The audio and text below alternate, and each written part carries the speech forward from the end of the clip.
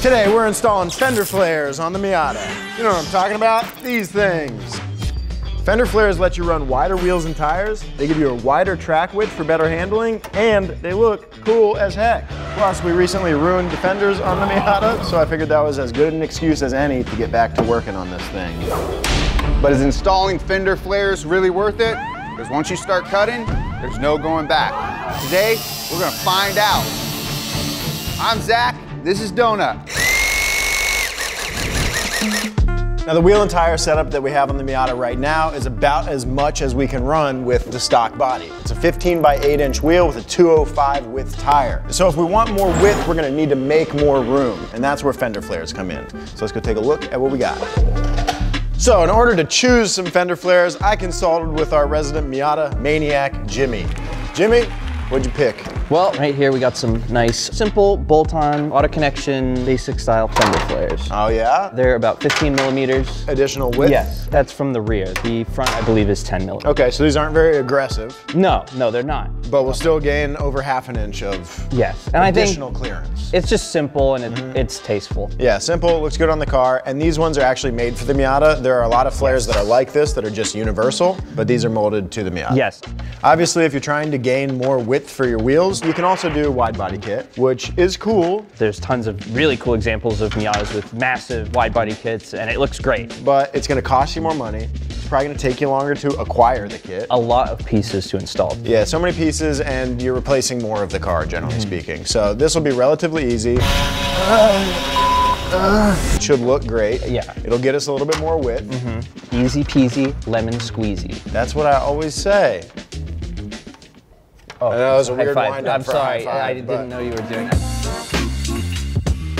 All right, first things first. We need to replace these mashed up fenders with some fresh ones. These things took a beating on the 100-year-old tire chute. Oh, my tire's guts are coming out. You can see where the wheels and tires are hitting the fender. They're all mashed in, so I figured this is a good excuse to get some fresh ones. You know, we could probably bash those out and use the fenders that are already on there, but you know, I wanna put a little love into this Miata and give her some new fenders. God damn it. Wow, brand new. Now that's a nice fender. And then I think this is how this works. Oh my God. Sorry, Jimmy. Dude's already trying to dent the new fenders already. My brother in Christ. We're gonna pull off the front bumper, lift that off. We can get to the fender hardware that we need to get to. Get the fenders off. We've been through a lot.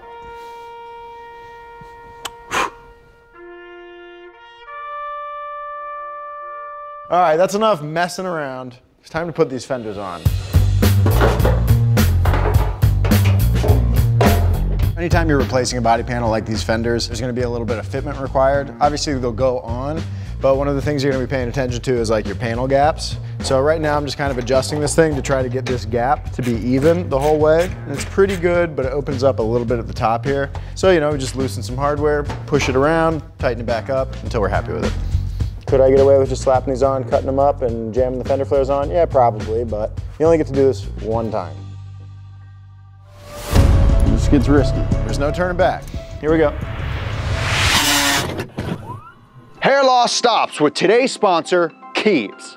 Hi, I'm Keith Keeps. Have you been the victim of male pattern baldness or suffer from a receding hairline? Then click the link below and I'll get you the hairline you deserve. At Keeps, we don't let faulty follicles hold you back. Our online licensed medical providers will help you fight for your hair goals. We know what it takes to get clinically proven, research-backed treatments delivered to your front door. And unlike other hair loss firms, Keeps will get you everything you need at about half the cost of a traditional pharmacy. Trust me, I've been winning back hairline since 2018, and most recently, got this trophy for my award-winning all-natural shampoo and conditioner system. Don't settle for less. Go to keeps.com/donutmedia or click the link below right now to get a special offer. You may be entitled to a full head of hair.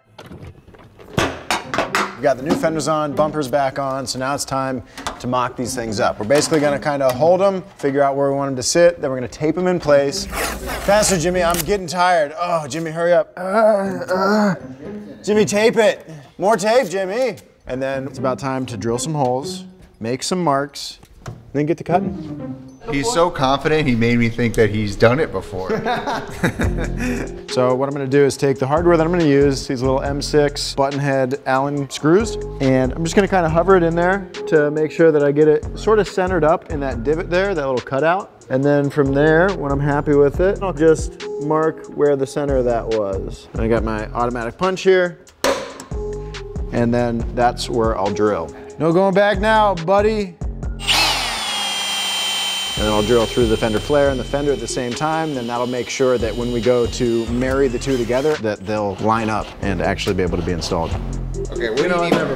What do you need? I'll just do it. Just shut up. Look good in your tweed and Come on, I'm here to help. I'll do it. Well, did you even see, like, you gotta mark the holes, and then you drill the holes, and then you mark the line. No big deal, baby. Come here. All right, well, mark the holes.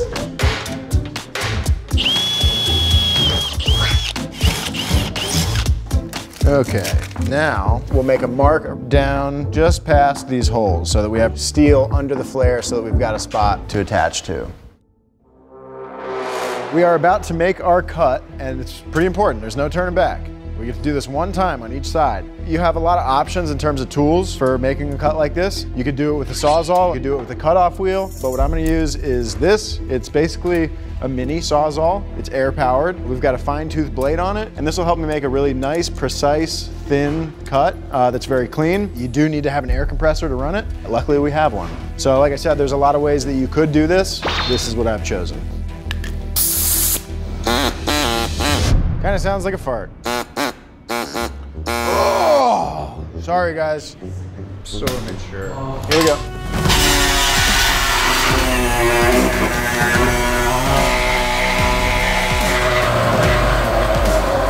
Vibrating so much I can barely see it.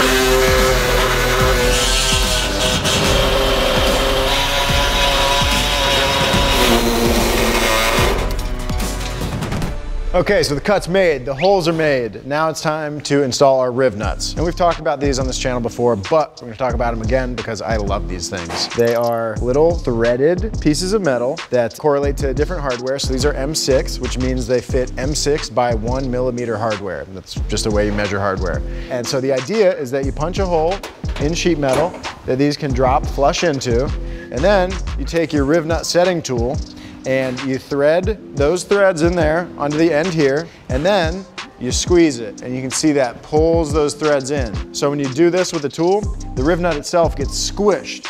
It squeezes the back up and creates a back flange and makes a really nice, tight-fitting, threaded hole that you can bolt stuff to. So it's a nice way to do a Fender flare install, or 1,000 other things. Anything you can think of where you need some threads and you're working in thin metal, riv nuts are great. Another thing we're gonna be using on this install is this stuff right here. It's seam sealer. The one we're using is Pour 15, and basically I'm gonna be using this to prevent rust in spots where we've got bare metal. In all my little holes, I'm just gonna put a dab of seam sealer on the riv nuts. This stuff is gonna be used a lot more at the rear. We're gonna have a lot more seam to seal. It's like venom, dude.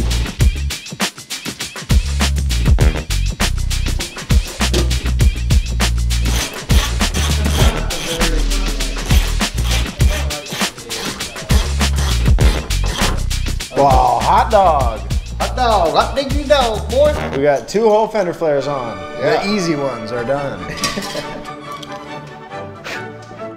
It's gonna be more of the same, but the rear is a little bit more involved. We're gonna do the same marking that we did up front, and then we're gonna cut the skin just like we did up front, but we've also got to deal with the inner fender here. We're gonna have to cut the inside and the outside. They're currently connected at the lip here, and then we're gonna have to weld them together. So it's gonna be a little bit more work, but we get to weld stuff, so that's fun. Beautiful. Cool. And all you gotta do is paint over the tape. Yep, You're good to go. done. Put a little super glue in there.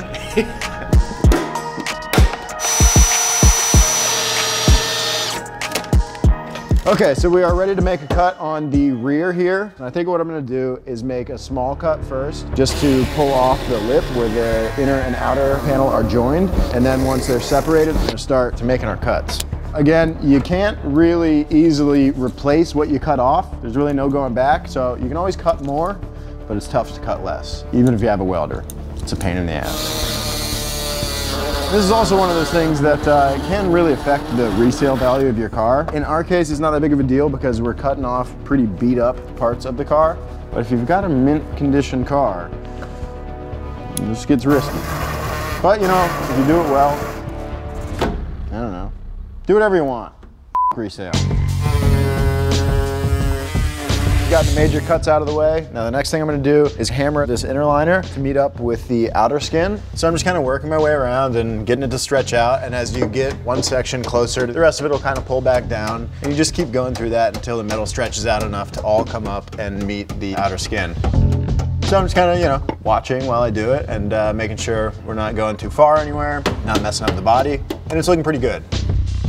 The easiest way for me to trim a little bit of the excess off of this inner liner is going to be with this flap disc on an angle grinder. I'm worried about any sparks hitting the fuel filler neck, so I've got a wet towel on hand. I'm just going to cover up the filler door with that, and if anything does happen to catch on fire, we got that. But I don't think, you know, I don't think anything's gonna catch on fire.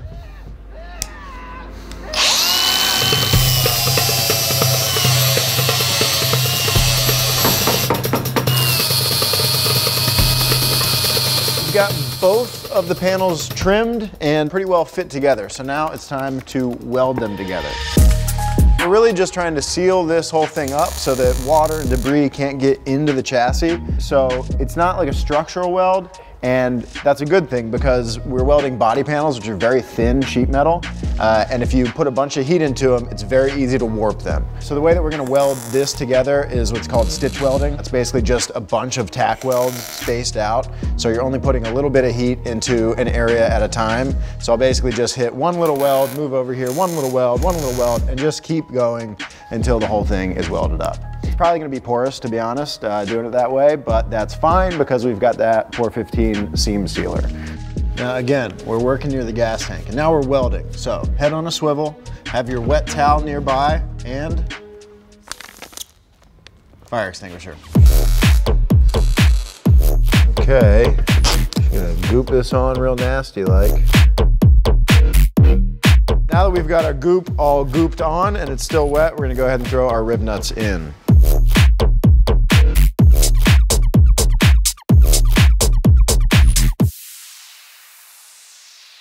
I almost forgot. We've got our fender flares pretty much done, but we also got a front lip, so we're gonna put that on right now. Let's see what we got. Jimmy, tell me all about it. What'd you order? Okay, so this is an R-Speed OEM style front lip. Okay. We were actually supposed to get these OEM front lips, but we never got them in the States. What a tragedy. Too low? Yeah. Well, that's how you know they're cool. Especially with these fender flares now.